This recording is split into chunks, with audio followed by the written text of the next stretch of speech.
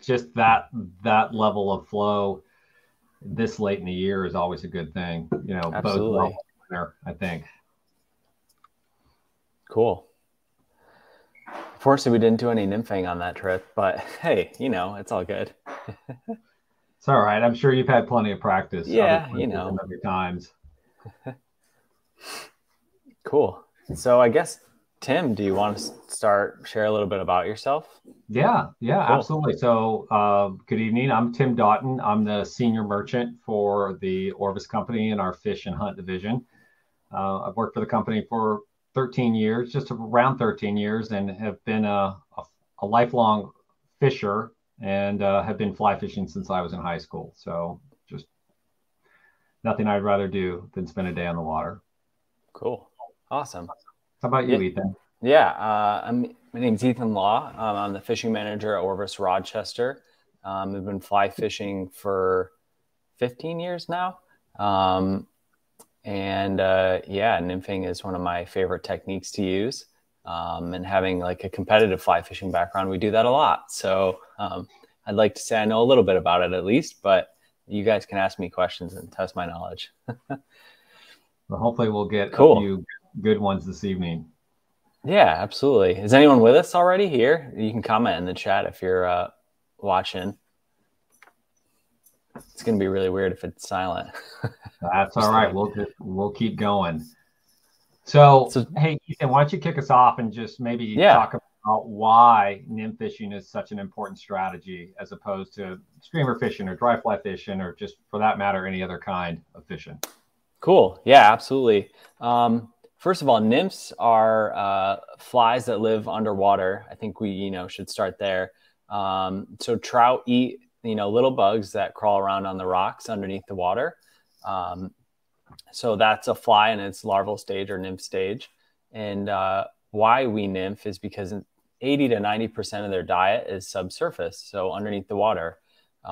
Fish are lazy. They don't want to work hard to eat. They also don't want to expose themselves to predators. So nymphing kind of offers that. They can stay underwater, they can hide, they can just kind of pick away at things that roll by them. So with fly fishing, nymphing can be super effective. Now, just to clarify this a little further, Ethan, is this predominantly a technique for catching trout, or can you, in your experience, do you think you can target other fish species with this? Yeah, I mean, you can definitely target lake species with it. You can like bass or bluegill or stuff, and you use a bobber for that. You can target smallmouth in rivers and stuff like that too. So yeah, it's definitely multi-species. Awesome. And I know that in this time of year, especially where you're based out of in the upper Great Lakes, there are a number of people who use this to catch those lake run species that move out of the open water into the rivers and creeks, brown trout, landlocked rainbows, also known as steelhead to some.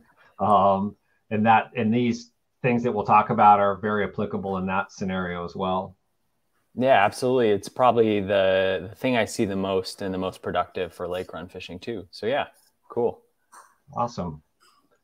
So let's talk about so we talked about why we would nymph fish, right? Because fish spend most of their time eating insects that spend their life, most of their life cycle below the surface of the water, are more readily available to fish, regardless of their species.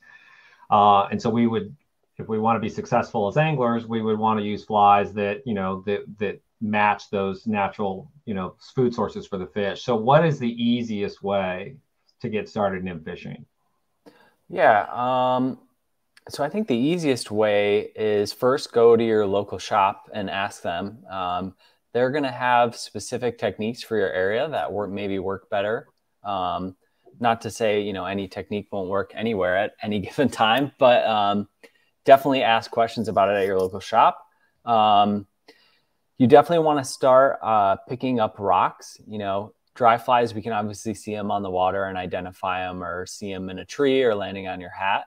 Nymph fishing, go in the stream, turn over a rock, and see what your local bugs are, or see what's underneath there. Also, when you go into your local shop, they're going to have suggestions like ready to go based on your area. So that can be super helpful. at least get you in the ballpark, right? So Yeah, that you don't feel like you're just completely blind as to what flies to use. absolutely. So the Let me big ask you mystery, this. Oh, yeah, yeah, go go ahead. You ahead. go ahead. Yeah, no, I was going to ask you, like, so we go to our river, we see what flies are there. What is like the basic setup to nymph fish that we use? What would you set someone with who's just getting started and wants to nymph fish? Well, it's a great question. I think there are a couple options that we could pursue for somebody who was, just getting started. So for me, I think for somebody who's never done it before, the easiest thing to start with, and it's really applicable in the late summer and early fall, is fishing with a big dry fly and a dropper. Because in that scenario, that dry fly is your indicator, right? Mm-hmm. And it's much more intuitive because many of us have fished with dry flies, so you know how that works and how that's supposed to go. So using one and then adding a nymph below it would be a kind of a baby step, if you will, of what nymph fishing is like. And I think it really instills this idea that you're going to fish the indicator when you get to that point, because when you use a dry and a dropper, you're basically fishing the dry fly, mending it, making the presentation where you were if it was just a standalone fly. But then you're trailing a nymph, 18, 15 to 20 inches underneath that, and looking for that potential take on the nymph as much as on the dry fly. So it's a really easy way for somebody to say, hey, I've never done this. I don't know what fishing below the surface is like. If it's in the right season and it's applicable to your region of the world, it's a great way to get started, just to get your feet or get your toes kind of in the water. And for many of us, that is often what we refer to as a hopper dropper, where you're going to put a grasshopper on, and then tied to the bend of that grasshopper a piece of tippet material that's anywhere from 12 to 20 inches, give or take. Could be a little longer. And you're going to put a small, usually a beadhead nymph underneath it, and fish it just as you would fish a standalone dry fly. So for me, that's always been a kind of an intro to nymph fishing. Sure. I have another question based off that. And in addition to that, we nymph fish too, because it's probably not all the time, but it's generally the most effective way to actually catch fish. To quote Hank Patterson, if you go to a river and you actually want to catch fish, you got to bring a pile of nymphs. And to add a question to that, if you don't know who Hank Patterson is, you should definitely check him out on YouTube. He's hilarious. How far, you talked about tying the fly to the bend of the hook. How deep do you know how to be? How do you know when you're on the bottom? Because with nymphing, you got to be on the bottom to catch fish. So when you're attaching that fly to your dry fly, how do I know that it's on the bottom and moving correctly? Or how do I know fish are going to eat it? Well, it's a great question. And that is the trick in nymph fishing, is depth, right? It's all about where the fly is in relation to the bottom of the river and or where the fish are holding, which in many cases is at or near the bottom or very close to a piece of structure where they get relief from the current, but they also have a food, kind of a conveyor belt of food near them, where, to your point earlier, where without a lot of effort, they can move slightly and grab a piece of food. So, in most nymph fishing scenarios, I think people have a tendency to not fish deep enough. And often, that because they never get caught on the bottom, right? And so how do you know you're on the bottom? Well, pretty much if your indicator, whether it's a plastic, ball, or if it's a piece of yarn, or it's a big dry fly, or whatever it is, goes down, and you set the hook and nothing's there, or you set the hook and it's stuck. Obviously you found the bottom. And I had a good friend years ago who, when I was learning how to fish, always said, you should find the bottom first and then work up from the bottom, which I always thought was interesting, because prior to that, I always started fishing and would add weight or adjust depth until I found the bottom. And he's like, no, find the bottom and then work your way off the bottom. It's much easier than trying to figure out where the bottom is. So obviously you want to have some contact with it, but you don't want to be in contact it all the time, because you're going to get hung up and you're going to probably lose a lot of your stuff and get really, really frustrated. Absolutely. I think that's a great quote, find the bottom first. I've also heard that for streamer fishing, especially in the Great Lakes. fish a heavy enough fly that you're getting snagged too much, and then go lighter. So yeah, Ethan, I like that a lot. Yeah, it's something that's always stuck with me.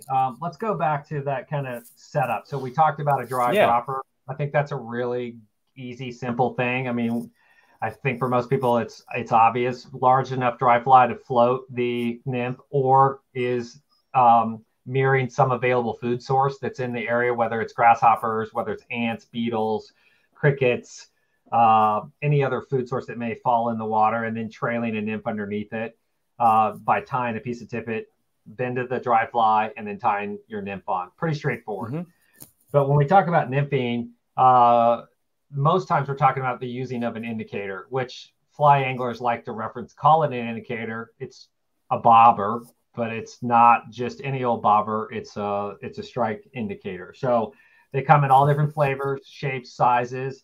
I showed Ethan this earlier. This is my Christmas decoration for my office. So these are all different kinds of strike indicators just set up on here, and they all work in some degree or another, and they all have different advantages and disadvantages. But when we talk about nymph fishing with an indicator, we're really talking about that type of device in general. So something you're going to attach to your leader that will convey to you, the angler, what is going on below the surface, how the fly is drifting, if you get a bite, if you're hung up on the bottom. That is really going to provide you a very visual clue as to what's going on.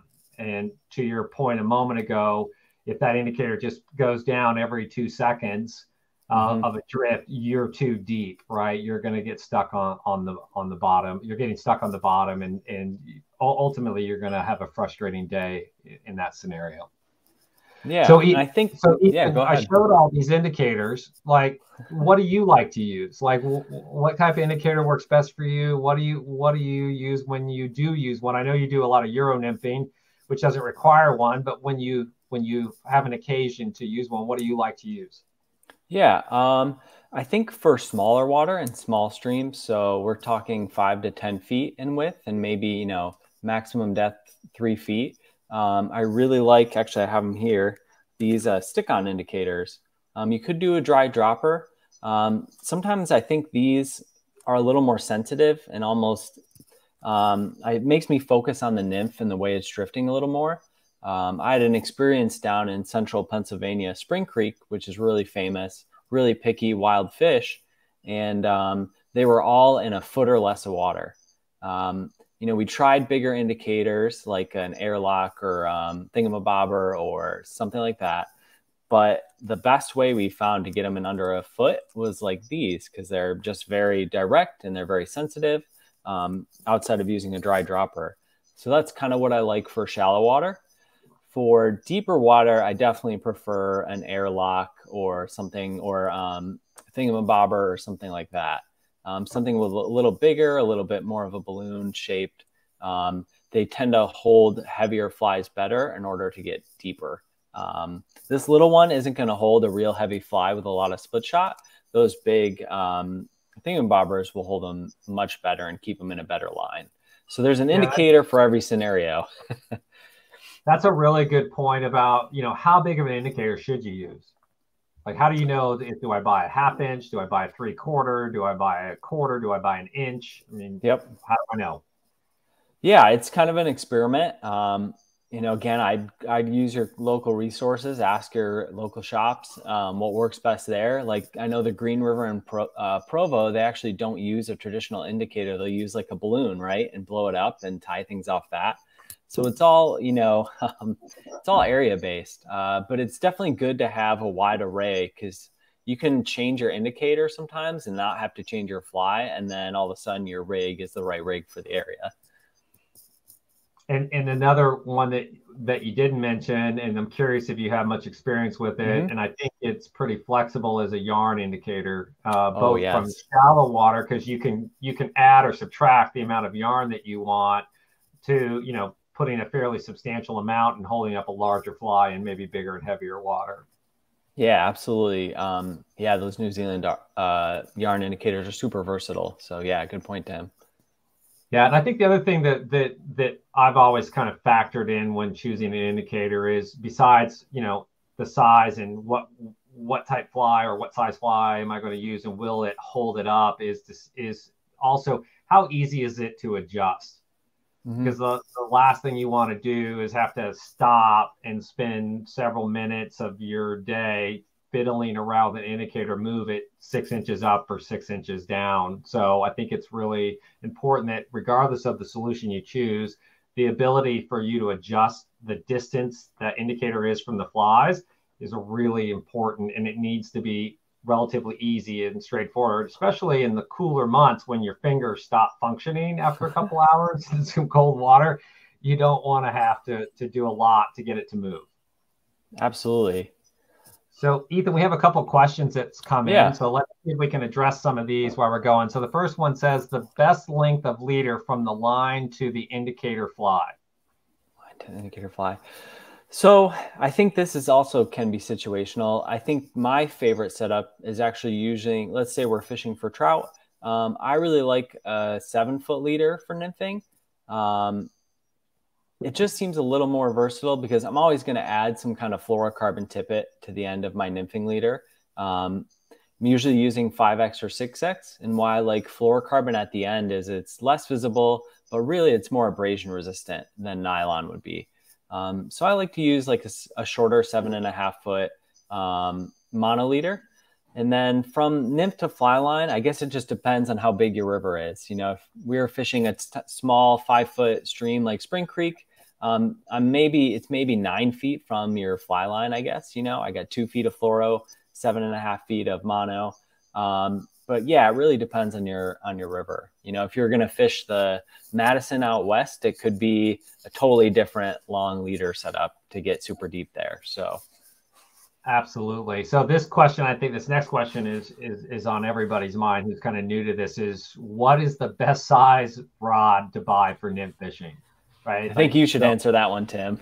Well, the answer really boils down to the type of fish that you're targeting and the size of flies and the body of water that you're fishing on. So any rod can nymph fish, but not every rod is going to be able to throw the type of flies and indicators that you want to use. So obviously, if you're going to target, like Ethan mentioned, if you're on a larger body of water, a big river, maybe you're throwing stonefly nymphs under a 3/4 inch thingamabobber, that's a lot of junk to throw with a fly rod. And so your everyday trout 5-weight is probably not going to get the job done, or it will, but it may not be as fun to get it done. Going to a 6 or maybe even a 7 in that scenario is going to be ideal.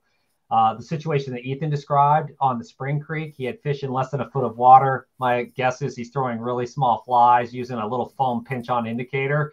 You could do that with a 4-weight pretty easily. There's not a lot of additional weight that you're creating with that indicator there. I don't know, maybe you're using even a 3-weight in that scenario, but so the rod you don't need a nymphing rod. I think you need a rod that's going to handle the size of flies, the type of fish, and the body of water that you're on, or that you're predominantly on and after. Absolutely. And this is going to be a theme, I think. Go to your local fly shop. Because someone who comes in and talks to me, and let's say they're going to fish some of our smaller local streams, I might tell them something completely different from someone who's going to fish a giant stream in Colorado. And it's not because, it's just because difference of area, and what you're doing. Exactly like you said, Tim. So next question had to do with where do you attach the indicator? So where does it go? And how do I know where to put it? And this is a really good question, and one that I'll say this before I let you get started. Wherever you start with will not be where you end with. So the idea is that nymphing is dynamic in the sense that you're going to change constantly as you move up and down the water. Maybe as flows go up and down. I think it's important that you're really flexible in the setup. So, Ethan, I walk onto a body of water. I find a run or a riffle that I'm like, oh, I want to fish here. This looks really good. Where do I put the indicator? I think you should try to estimate the average depth of the water you're fishing. So A good rule of thumb is 1.5 times the depth of the water between the fly and the indicator. So if your water is 2 feet deep, the fly should go to 3 feet from the indicator to the fly. That's a general rule. Again, that'll change. As long as you see your indicator stopping occasionally or going the same speed as the foam line. I think it's important to note that the subsurface of the water is moving much slower than the top surface. So if your indicator is going faster than the stuff at the surface, it's going way too fast and your fly is not on the bottom. If it's moving slightly slower or at the speed of the surface water, then you're probably generally pretty close. So 1.5 times the depth is a general rule. Of course, that always changes, but that's what I would go with. So I'm fishing. I get there. I set it up like you said. Feel like, hey, I can get started here. I'm fishing. I'm not catching any fish. I'm also not getting hung up. What do you think what is the next kind of approach after that you think you should? So if we're using one of those indicators that's easy to move up and down, unwind it or whatever you need to do, move it up the leader, see if that changes, see if it slows it down, see if you start getting eats. If not, you can always add more weight. That would be the second move. Keep in mind, this is the opposite of where we're going to hit the bottom and go up. You can always add more weight. It tends to be a lot harder to take it off once you've got it on. So we're talking split shot, tungsten putty, tungsten fly, kind of like that. That's probably where I would go. Okay. So that sounds great. So we think we've answered bunch of the questions overall. So let's come back and just talk about setting up. So, the question is, how many flies?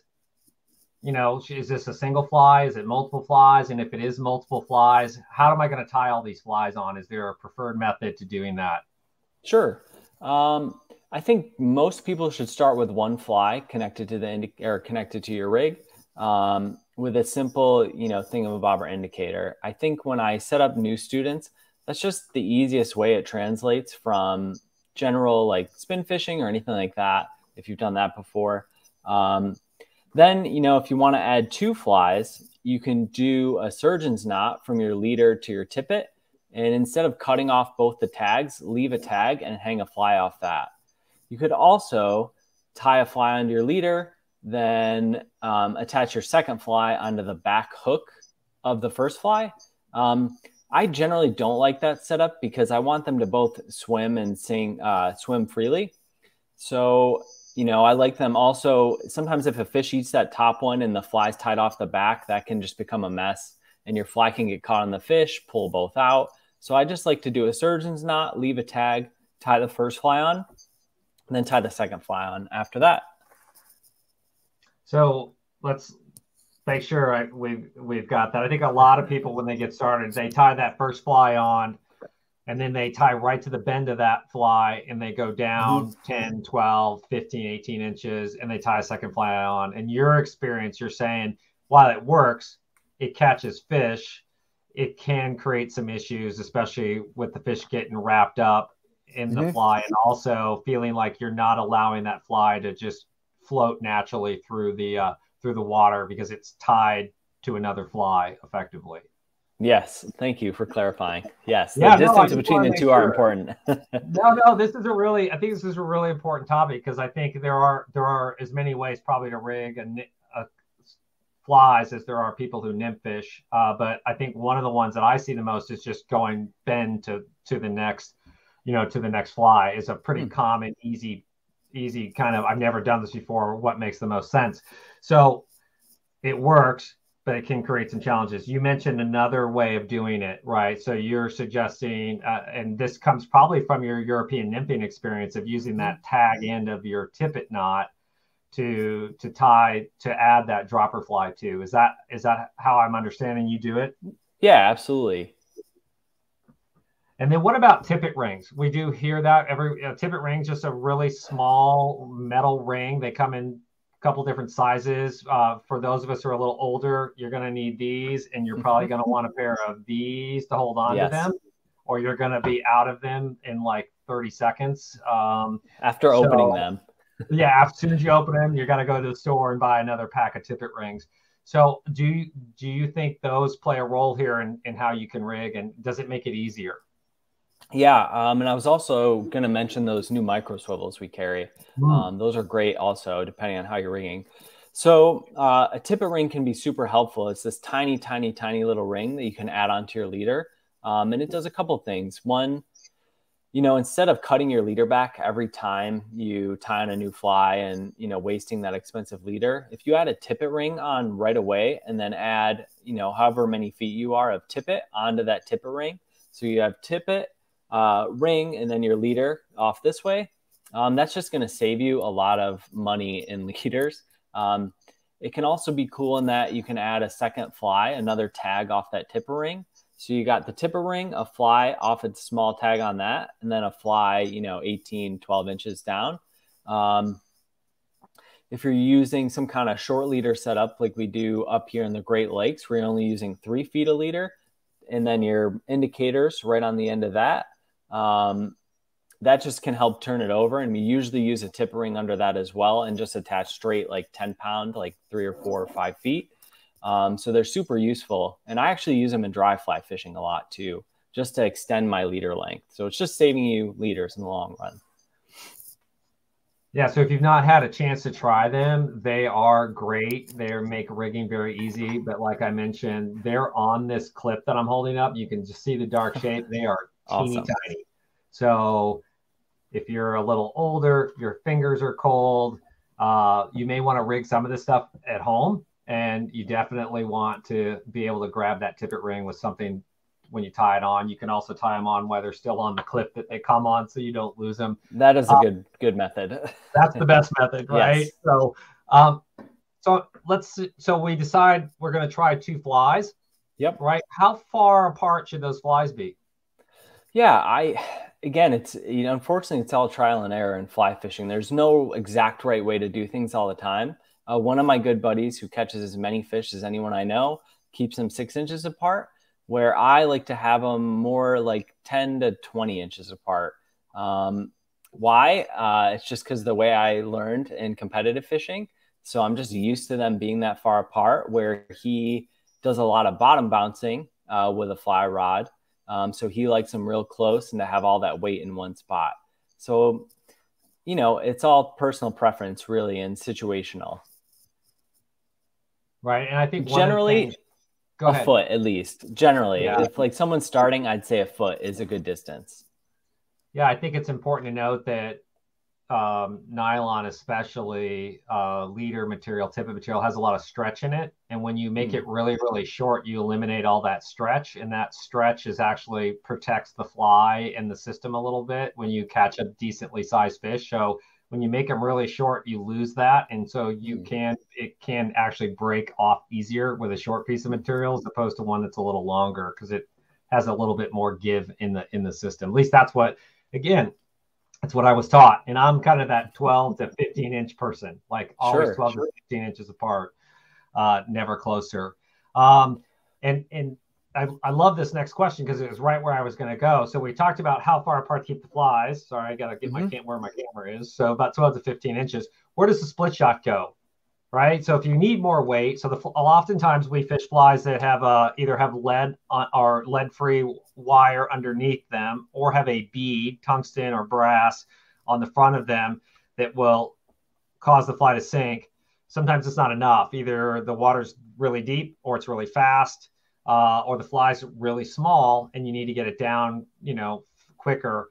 Where do you put that weight in a system where maybe you have a couple flies that are 12 inches apart? Where's that split shot going to go? Yeah, I mean, I'd say the easiest and simplest method is going to be above those 2 flies. If I'm using split shot too, I would not recommend highly weighted flies. That's just going to be harder to cast.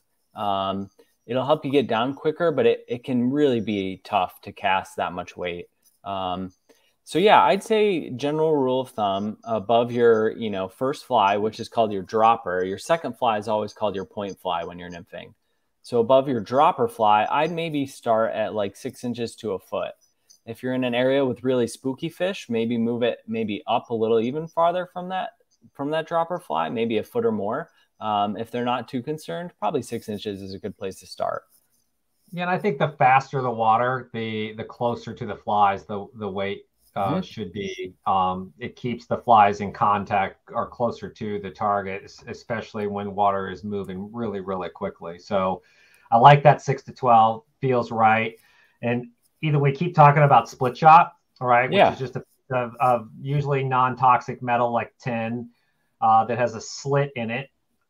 So it's split, that you would lay the leader in and then you pinch it closed, right? That's how we're adding the weight. Now, caution here is that you can damage the leader, especially if you pinch it for all you're worth. It can get stuck in a rock. They can get stuck in a rock. Yeah. People have problem with their split shot sliding up and down on the leader or coming off. Any advice on, so we've talked about where it's just, how best to attach that split shot? Where do you want to put it around a knot or just in the middle of the leader? Yeah. I mean, I think that'd be a great place to put a tippet ring right before your nymph rig. So that tipper ring, if you tie it into your leader and put the split shot kind of on the end of that leader, I think that tipper ring will really help it from moving, or a micro swivel. That way you have a knot to kind of keep it in place and it can't move down any farther.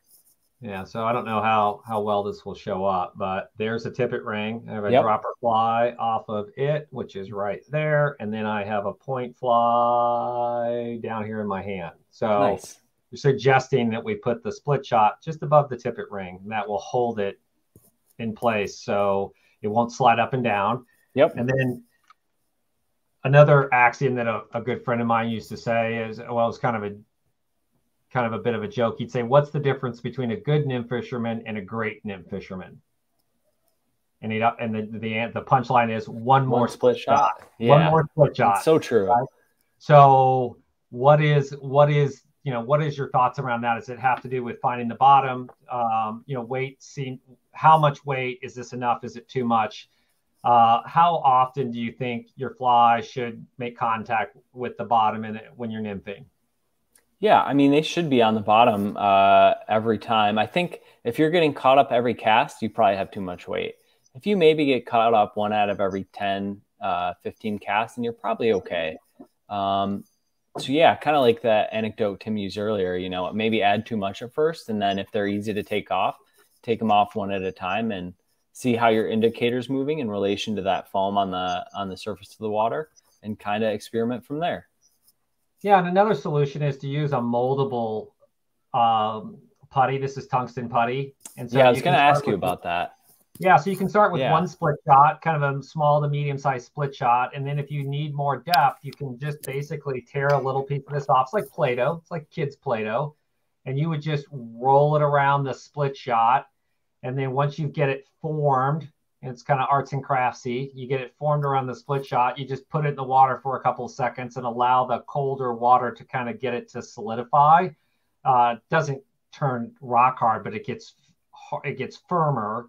And then once it does that, you're ready to go. And what's really nice about that is it's quick. It doesn't damage the leader. You can tear it off, put it on, take some, it's just easy to adjust. And I think goes back to what I was saying earlier, is you've got to be flexible. You're going to need, if you move down in a run 5 or 6 feet, all of a sudden the bottom goes from being 3 feet, the water goes from being 3 feet to being 6 feet. Everything changes. You need to put your indicator farther up. You may need to add more split shot. So to fish the same setup just all day long and in different water conditions, different speeds, different depths is probably not going to be really productive. So you have to have a system that will allow you to adapt to all these different conditions quickly, easily, so that you can ultimately be more successul. So this tungsten putty comes in handy. I used to have a friend who would stick it on the side of his reel. So he didn't have to dig it out. It was just a piece of it. He'd stick it on the reel and then he'd swing his rig in, tear a little off, put it on. Obviously, took it very seriously, but he was incredibly effective angler. So that's another good way to approach it, other than the split shot that we talked about earlier. So awesome. So Tim, I actually want to switch back to gears here. What type of water do we nymph in? What water are we looking for that we want to throw a nymph in?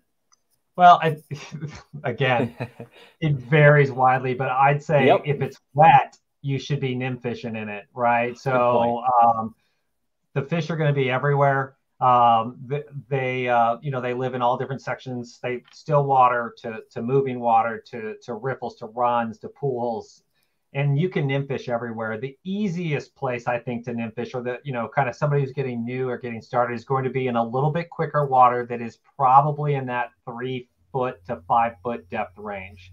It's a little easier to set everything up. You don't have a lot of distance between the indicator and the flies. You're not requiring a lot of weight, and fish that are in that type of water are there to feed, right? Because it's usually quicker with less holding place opportunities for those fish. So they're there because they're on the hunt for a meal. So I think that's a great place to start. And when you get fish in really slow water, they have a lot of time to look at the fly, so it's more critical in terms of the setup that you have, that you need to put together. But in that little bit quicker water, I think it's a great place to target. And we talk about this as if this is a moving water only scenario. There are many opportunities to indicator fish in still water and lake fishing, especially if you get some wave action, a little bit of wind, a little bit of chop. An indicator and flies and in lake scenarios can be another really effective way to target fish. So it's not limited just to moving water.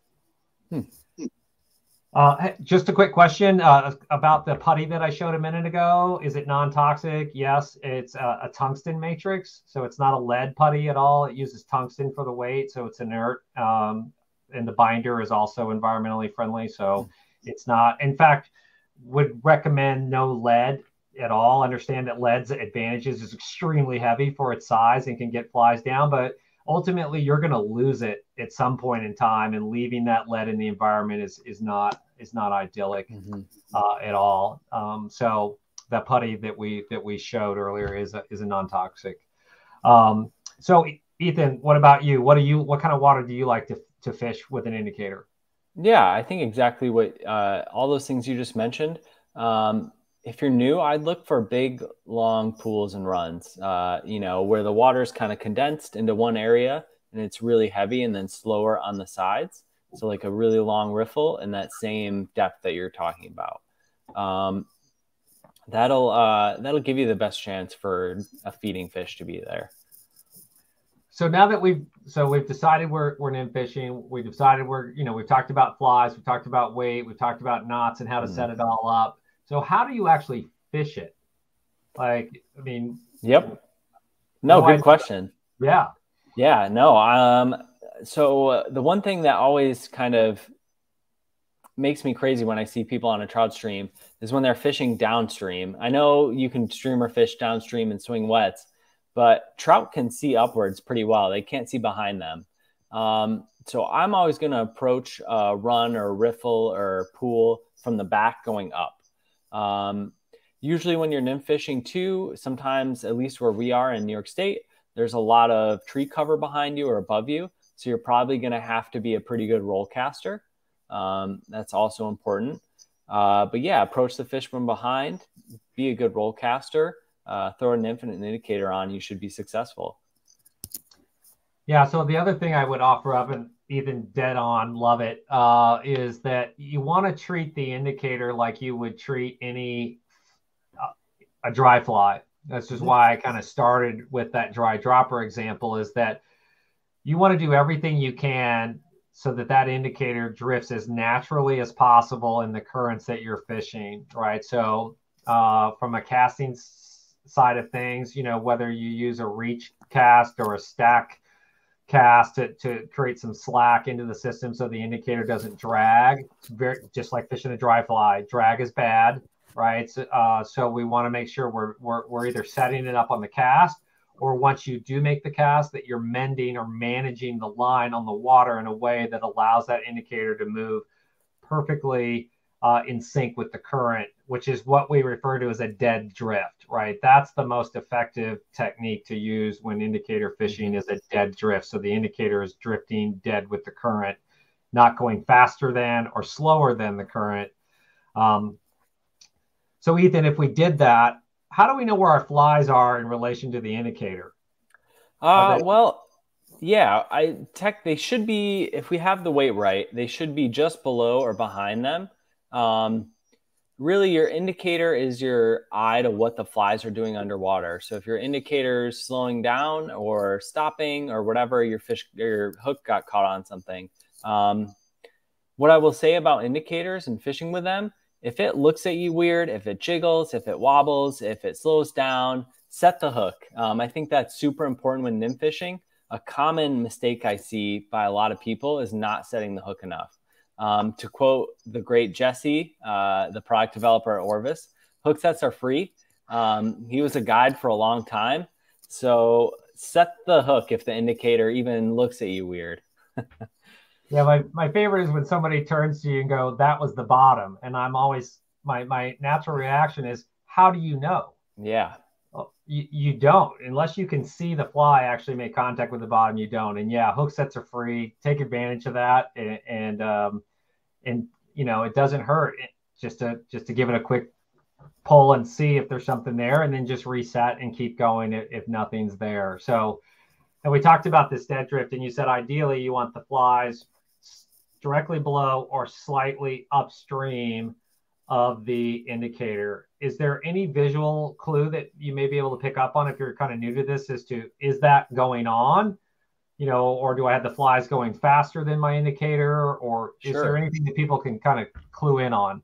Kind of like you mentioned before, we focus on a dead drift just like we would a dry fly. But again, if that indicator is moving faster than that top current, especially in an area with a lot of foam and white on top of the water, you want your indicator to be moving slower than that. That'll mean your flies are below it or behind it, just like we want. You know, and if it's bouncing a little bit because of the weight of the flies, that's okay. That usually means it's behind. Okay, so here's another question. So, what color? They come in. It's like a pack of Skittles, gosh. Right? Yeah. When you open up a thing of indicators, it's like you just got a pack of Skittles from the store. What color and why? Why would I choose one color over the other? I'd say whichever one you see the best. I know some people get a little crazy with the colors and they'll only use clear or white because it looks like the foam. I've never had a real experience where I've spooked fish because of the color. I've had fish eat my indicator. I've had steelhead eat my indicator, which is always surprising. Yeah, whatever you can see the best. Yeah, I think that's the most important thing. You need to be able to see it. If you can't see it, it's not doing you any good. So why would you even have one to begin with if you can't easily pick it up on the water? So absolutely. There's no wrong there, just so we're clear. Color is a personal preference thing. So, you know, have fun. And like I said, there's a bunch of different indicator options there, and not all of them will serve a purpose or will work really well for some people in some places. So you'll have to experiment a little bit and decide, you know, what style, what color, what size, what works for you and how to set it up. So have you ever fished it where you allow the indicator to not dead drift and had success? Or is that something that is just the result of bad management? Certainly have a lot more success when the flies, because it makes them look more natural. You know, that subsurface is so slow. They've seen a million nymphs go by and they know if it looks weird. But certainly there is always a time where the rule is not always correct. So, you know, dry dropper fishing, if you fish a super lightly weighted nymph below a dry fly and it's going a little faster than the current, but maybe just in the foam below it, certainly a fish would eat that. That's usually going faster than, you know, the substrate or the subcurrent. So we're getting into fall. We're in fall in New England and in New York, where it's very much the fall. Waters are cooling off. Fish are getting a little more active again, coming off the heat of the summer. Is there a time of day that is better suited to this than another, given this time of year, or does it feel like an all-day thing? I actually, you make a great point and lead me into something. Usually, I would say mornings or nights in the summer are the best time to nymph when the water's the coldest and there's low light. But this time of year, as the water really cools down, fish's metabolism will slow down and they'll start to feed less. So maybe midday this is the one time where midday might be better, or later in the day as the water's heating back up again and their metabolisms are increasing, so they need to feed. So yeah, great question, Tim. Yeah, so early fall, like October, maybe September, it can be kind of a all day or maybe morning, evening, morning, afternoon.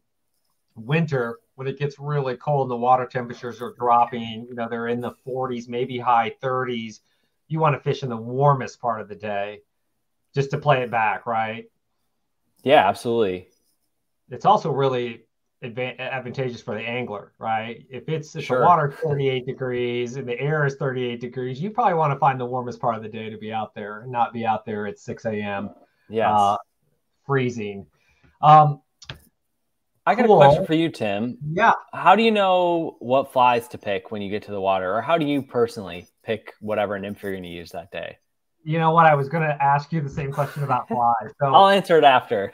Okay. So you said it earlier, but just a good time to reiterate. You should always start with somebody. If you've never been there before, go to your local shop, talk with another angler who frequents that body of water and say, hey, not been here before, or I'm going to start nymphing. I've never done that. What should I use? And just like dry flies in nymphs, there are a collection of flies that are more generalistic, right? So in dry fly world, we talk about the Adams, or the Adams is a great dry fly because it imitates a lot of different things, but nothing necessarily specifically. In nymph fishing, there are similar type flies, right? So if you have no idea, somebody dropped you on a piece of water and said, here you go, what flies would I want to have with me? I think there are a couple that always ring true for me, and that's they're predominantly mayfly, generally mayfly imitations, which are probably the most kind of widely distributed, other than midges, aquatic insects. So thinking things like a gold-ribbed hare's ear, preferably with a bead. I'm a bead person. I like a little bit of extra weight on my flies, so I always go with a bead. Now the disadvantages to that are exactly what Ethan described earlier. If I have 1 foot of water, a bead's going to create a problem for me because the fly's going to go right into the rocks. Pheasant tail, right? It's a nice it's a nice contrast to the hare's ear. Hare's ear is lighter colored, tannish, and that pheasant tail is going to be darker brown. So it gives you kind of a color variation, little different, similar profile, but just a little different color in several sizes.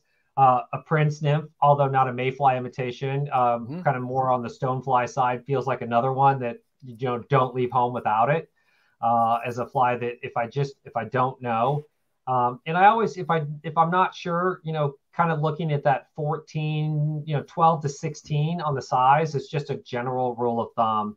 And Ethan, you said it best also earlier, was turn over some rocks, right? Yeah. If you go to a body of water, get in the water, find a little riffle, a little run that's less than a foot deep, grab some rocks, start turning them over. You don't have to know what it is. You don't have to know the Latin name for it.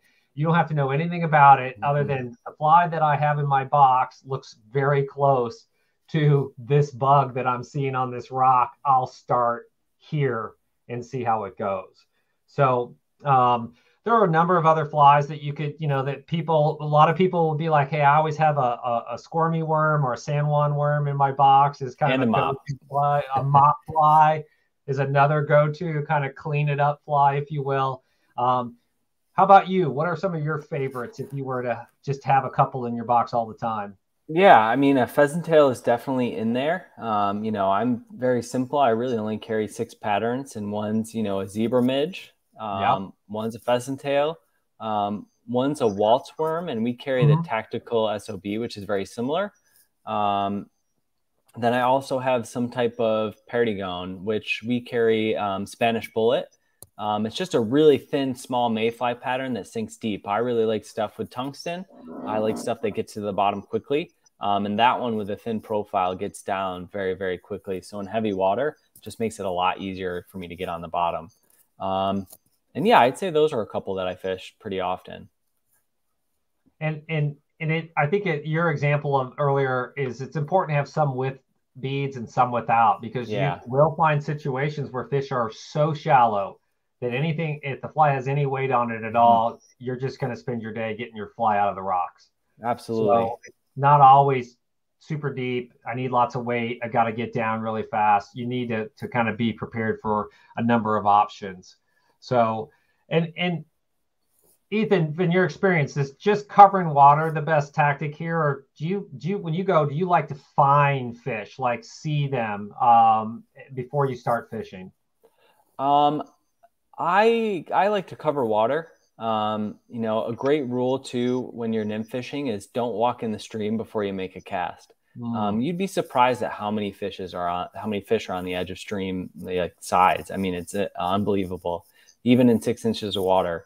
So start fishing as soon as you get to the bank, because you know, in heavily densely populated fish populations, the fish are going to be everywhere. You know, if it's a stream that doesn't have a ton of trout and maybe isn't as productive, then, you know, you could probably skip the bank and walk in. But how do you know without trying? So I like to cover water. I was also going to bring up, I really change pretty frequently if I'm not catching fish. So the biggest thing I see in fly fishing 101 students is kind of the hesitancy to rig and change. Rigging is not the most fun, but the more you do it, the faster it gets. And, you know, all it can take is that one split shot for you to be able to catch a fish. So that might be the difference between a 0 fish day and a 10 fish day. So definitely change and rig constantly, and kind of cover water is how I approach it. Now, when you say change, Ethan, are you talking about the flies or the setup in terms of weight in the indicator or both?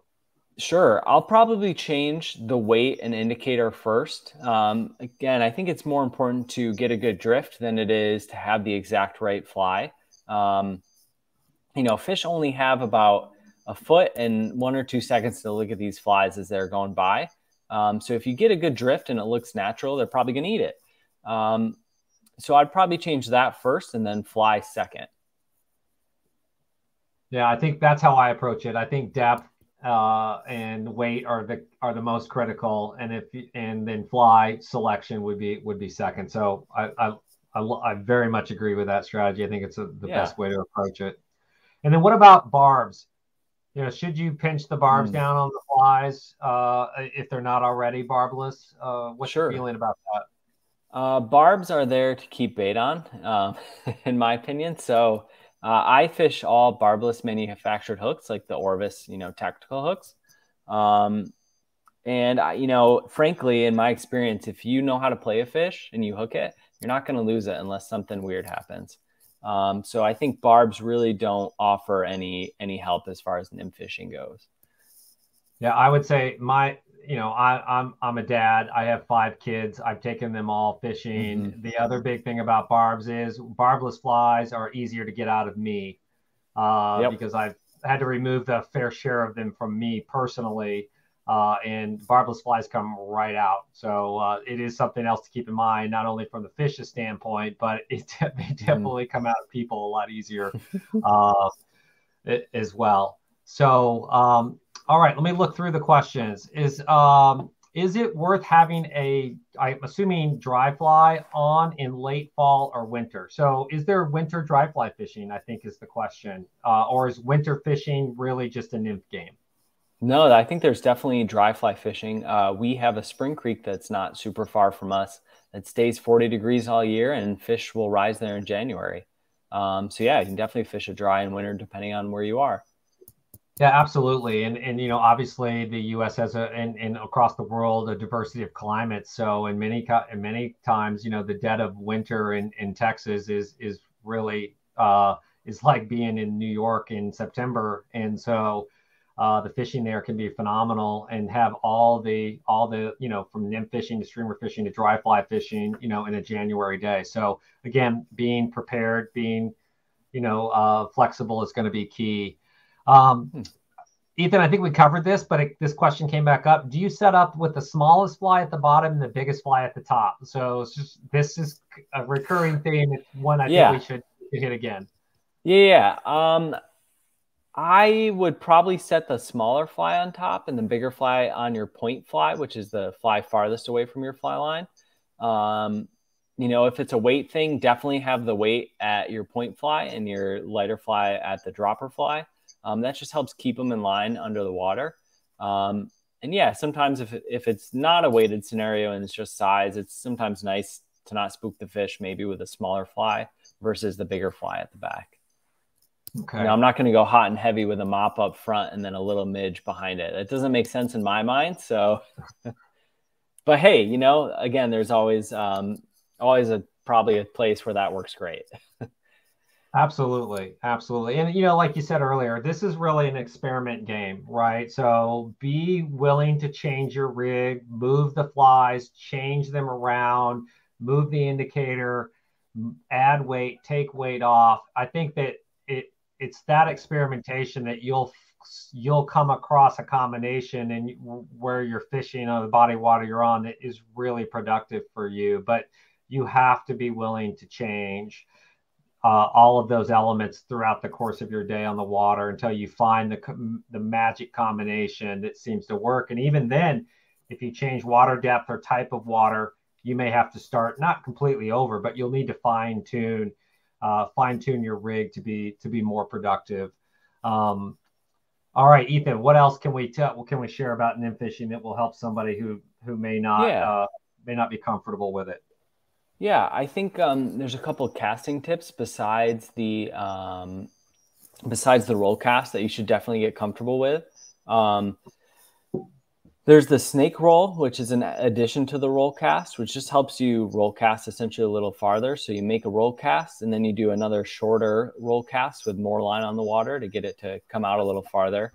And then I think also the tuck cast can be super important. We use a lot of Nero nymphing, but if you're in really fast, deep water and you need to get your flies done quickly, there's a cast you should look up called the tuck cast. It's probably on our learning center somewhere. And what it does, it just adds slack into your flies as they hit the water. If you've ever dropped anything in any kind of water, if you throw it in there super hard, it kind of takes a second before it falls. But if you were to just drop a fly in the water, it goes straight down if it's weighted. So that tuck cast is kind of introducing slack into your line so your flies sink much quicker. And then, Ethan, the specialized casts are really important, kind of as you grow and progress in the sport in this particular facet of it. But when you're talking about throwing an indicator, a piece of split shot, and maybe 2 flies, is there anything that you need to be aware of if you're just making a general overhead cast? Like, what are some dangers that may exist there? Sure. With all that stuff on there, you really don't want to make any sudden moves. You don't want to make any jolty, quick kind of things. When throwing that kind of rig, you really just want to do it in one kind of motion. And again, just not be herky-jerky, or that stuff can be a rat's nest pretty quick. Yeah, and I mean, you talked about no one likes to do all the rigging, Well, untangling and re-rigging is definitely something that nobody enjoys. And I find slowing down a little bit is also really helpful, and not trying to throw super tight loops. It's almost not lobbing, but to create much softer of a cast. It keeps the rig a little farther away from the rod. It keeps it a little farther away from the trailing line. It's not going to look pretty. Throwing indicators in multiple flies and split shot is not a graceful thing in many cases. But I love your point. Don't be jerky. Be a little smooth. Slow down just a little bit. And be really aware of the wind and what's behind you with all that, especially with all that stuff on your line, because it can quickly go wrong in a hurry. And I think one more thing I want to cover that we haven't hit yet is actually mending. I get a ton of questions about mending and when do I mend and what is a mend. A mend is just putting a little curve or slack in your line so that your indicator can drift naturally. So mending is just moving the line with your rod tip in a certain area. Do you mend upstream? Do you mend downstream? Totally depends on the water type and scenario. The best thing I can tell you, though, is that you just want your indicator to tell you when and where to mend. So, if you make a mend upstream, your first cast, and your indicator all of a sudden gets pulled out of the drift, or your fly line pulls your indicator, try it the other way the next time, or go both different ways. Mending super important to keeping that indicator slowed down and in the right current you want it to be in. That's a really good point, because it's not just heave it and leave it. You actually have to work it while it's on the water. Last question, because we're coming up on the top of the hour. Do you add anything on the fly, like with dry flies and floating, or anything on the line itself? So sink agents, do you add anything to the system? I don't. How I help my sink rate is using really thin tippet, which I would not recommend to start. But just another thing to add into the whole mix of what leader, bobber, indicator, fly I use. The size of your tippet is going to affect how quickly your flies sink. So if you need to get down faster, I use 6X all the time for trout anyways. And you said fluorocarbon over nylon for tippet. And again, the advantage is it's more abrasion resistant. It naturally sinks as opposed to nylon, right? Those were kind of the big differences. Absolutely. Now, you may have to treat the indicator, especially if you use a yarn indicator or a dry dropper setup like we talked about earlier. You will have to treat both of those with a floatant in order for throughout the course of the day so that they will stay on top. And especially if you catch a few fish that pulls that indicator fly or yarn indicator under the water, you will have to periodically treat that. So awesome. Well, Ethan, the hour's gone. Sweet. Hard to believe it went that quick. So I know we covered a lot of ground. Some of this may not have been really clear in our explanation, but I know there's a lot of resources and video on howtoflyfish.com, right? Which is Orvis's kind of learning center. Yep. Where there are lots of resources there. And of course, you've mentioned this, and there are fly shops all across this country, and they're full of people that want to help. They can help you set up your rig, pick out flies, choose the right indicator, tell you where to go, what to use, when to be there, and encourage you to find one locally that can help you in your journey. I think that's another great place to start. Absolutely. I know I would rather talk fishing than fold t-shirts at the shop. So don't tell my boss that, but please come in and talk my ear off about fishing. I'm sure all the other fishing associates feel the same way. So absolutely. So, well, thanks, Ethan. I've really enjoyed the conversation. Thanks, Tim. Good luck, everyone. Take care.